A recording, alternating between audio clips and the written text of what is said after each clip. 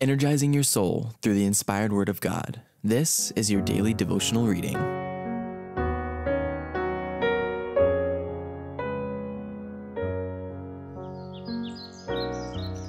Maranatha, a devotional by Ellen White.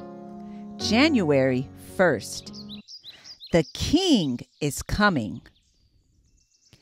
Tell me the story of Jesus. Write on my heart every word. Tell me the story most precious, sweetest that ever was heard. Tell how the angels in chorus sang as they welcomed his birth. Glory to God in the highest, peace and good tidings to earth. Tell me the story of Jesus. Write on my heart every word.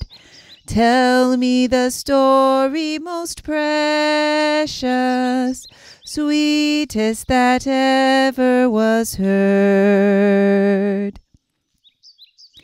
The first coming of Jesus. When the fullness of time was come, God sent forth his Son to redeem them that were under the law, that we might receive the adoption of sons. Galatians chapter 4, verses 4 and 5. The Savior's coming was foretold in Eden. When Adam and Eve first heard the promise, they looked for its speedy fulfillment. They joyfully welcomed their firstborn son, hoping that he might be the deliverer. But the fulfillment of the promise tarried. Those who first received it died without the sight. From the days of Enoch, the promise was repeated through patriarchs and prophets, keeping alive the hope of his appearing, and yet he came not. The prophecy of Daniel revealed the time of his advent, but not all rightly interpreted the message. Century after century passed away. The voices of the prophets ceased.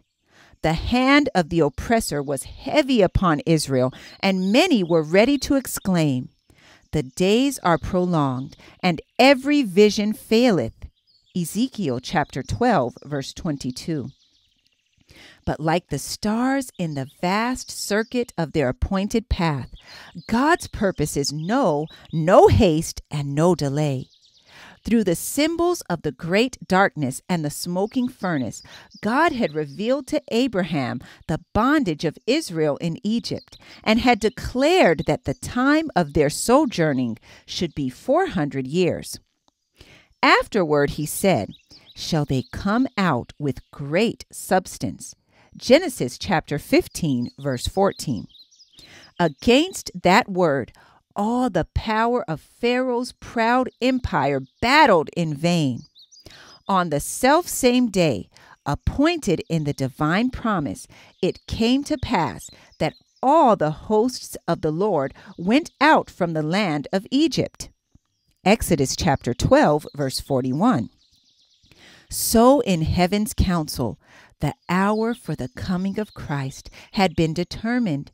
When the great clock of time pointed to that hour, Jesus was born in Bethlehem. When the fullness of time was come, God sent forth his Son. Providence had directed the movements of nations and the tide of human impulse and influence until the world was ripe for the coming of the deliverer. Then Jesus came to restore in man the image of his Maker.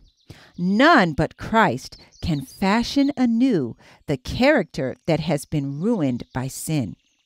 He came to expel the demons that had controlled the will. He came to lift us up from the dust, to reshape the marred character after the pattern of his divine character, and to make it beautiful with his own glory. Maranatha, the Lord is coming. I encourage you to be ye doers of the word and not hearers only. Thank you for listening, and be sure to join us tomorrow for your daily devotional reading.